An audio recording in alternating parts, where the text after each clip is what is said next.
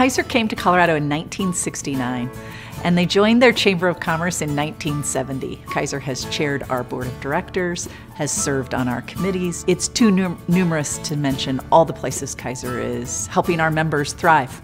I'm going to give you an example of Kaiser's reputation. So we redid our space here at the Chamber a few years ago, and we really were trying to create a space that communicated health, a love for our environment, a love for our workforce, a desire to be innovative and collaborative.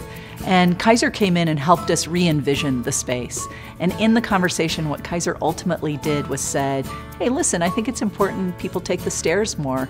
And they put a visual floor to ceiling on every level of our stairwell that is like you're climbing a mountain. I think that's a great example of how Kaiser worked with our business leaders to say, how do you create a space that reinforces a value we have?